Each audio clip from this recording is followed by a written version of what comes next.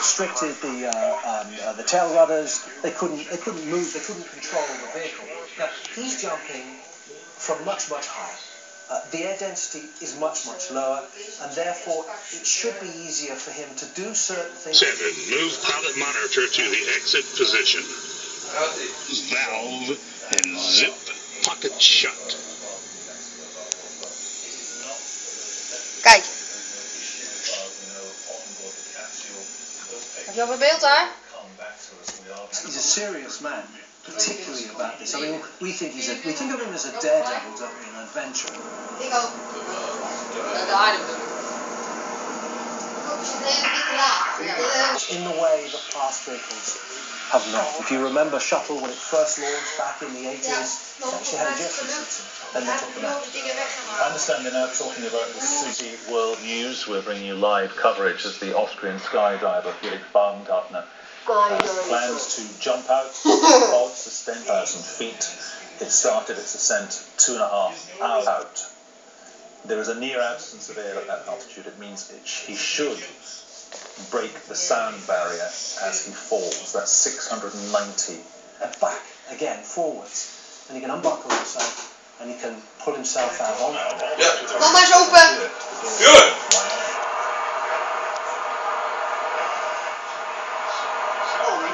29. Release seatbelt.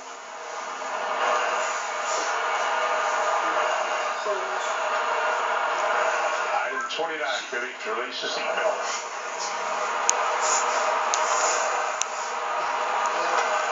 Attaboy, that's good.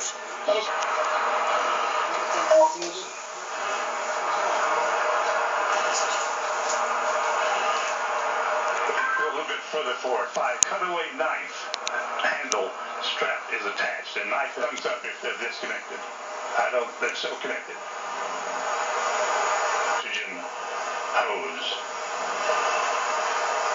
Attaboy. Alright, stand up on the exterior step.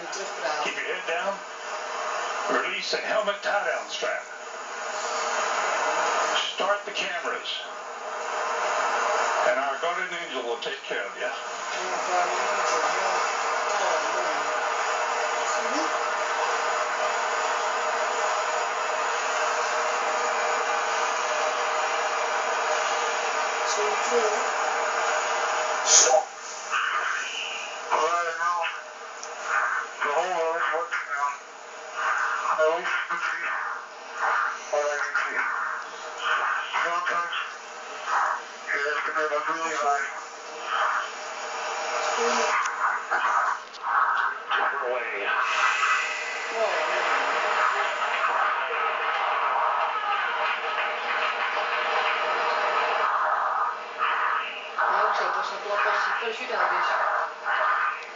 Hoe lang duurt dit? 6 minuten.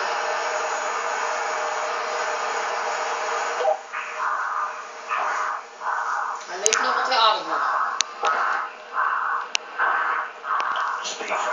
Gasbarrière. 1000 kilometer. Speed 650 miles per hour. Speed 400. Speed 425. Speed 420. Maar heb je uit in het rond of niet?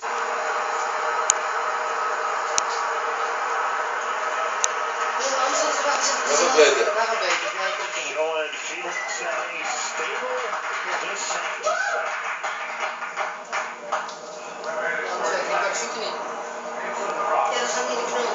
Well, that's very reassuring what we've seen there. Gaat super snel.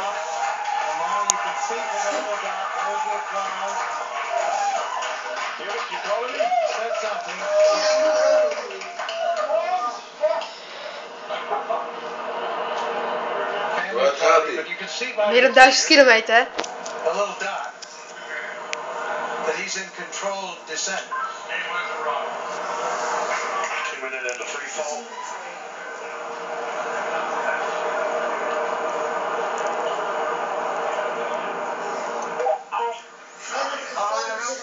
Kijk. 2 minutes. Serieus, kan ik kijken? Maar we praten net volgens mij, maar ik hoor niet omdat jij wat zegt. didn't he? Very interesting also that just as the camera cut away to look at mission control, just before that, his body was tumbling quite a bit. It looks as though either he failed to get into this delta position, head down, arms back, which he's got now. Either he failed to get into that position as he went through the sound barrier, or maybe a little bit later he got some sort of disturbance and was knocked out of that position. But as we saw, he regrouped and he got into this perfect form to make the rest of the journey. And you know, we're what, 3:20 now in terms of free fall. He's got another minute just falling to earth. Because it is another minute, exactly a minute, we're being told, until the parachute opens. Yeah. Because then it will be, what, 4.5 minutes of free fall. Yeah.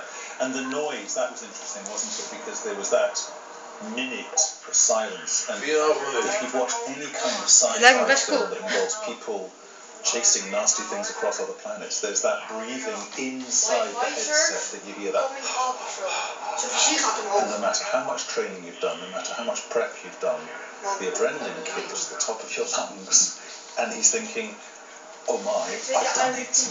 You could hear him breathing faster, couldn't you? Absolutely. It was wonderful just to hear his voice. I think everybody sort of kind of held their breath when they saw him. I was certainly worried when I saw that. Wanneer gaat hij nou dat geen luisteren? Okay, that wasn't the idea. We've just had the parachute deployed. Look at that, Peter. Let's listen to what mission control said.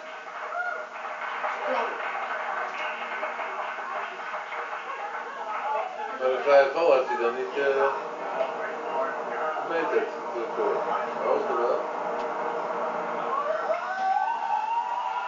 Ja, maar pap, weet je waarom je dat deed? Zodat je hier erover. Dat het te snel ging. Under parachute now.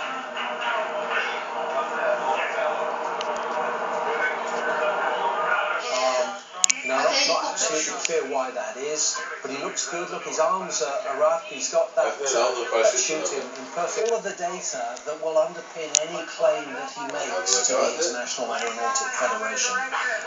It's been recorded on a little microcard. That representative will take that card, take it back to the control, run it through the computer, work out the actual numbers. But I think we know, Peter, certainly that he's broken the altitude record. It's a question of just how fast he got, I think, to understand whether or not he broke the speed of sound. Part of that is understanding also where the speed of sound is in the atmosphere, because it's at a different speed up there than it is down here. If you remember, the land speed record for a car was up at about, what, 763 miles an hour, I think. Up there, it's about 700 miles an hour. So that's to do with the temperature and the air density and all the rest of it. But the FAI, which is the international body that oversees this sort of stuff, they will determine whether or not the records have been broken, and until they say so, until they endorse it. These are just unofficial marks, but he must be mighty pleased. I'm not sure whether it's the perspective of that camera shot from that helicopter that's following him, or more than one or two helicopters, but it certainly looks to me as if moet zeker in dit gebied landen, daarom dat hij rondjes. Guiding into a launch pad. That's what it looks like. He was told to look out for the town of Roswell when he got into a certain situation, and to bring himself as near back to where he started as possible. I'm not sure of the actual distance from Roswell Airport, but it'll probably be on the order of a few tens of kilometers, tens of miles, something like that. But it's very close. We're going to have touchdown just now. He's got a big smile on that face behind that visor, isn't there? And there you can see by the approaching shadow. Just about there. Hij stapt gewoon eruit zo, we maken bij 5 minuten gesloten. Hè?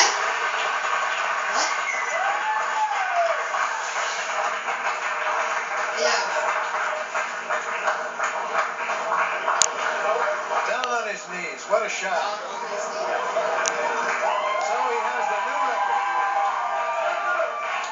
Control shows recovering through at Felix's location.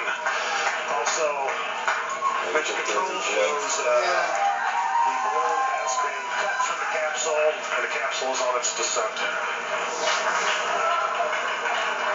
So in there fast. He has the world's record now for the highest jump by far.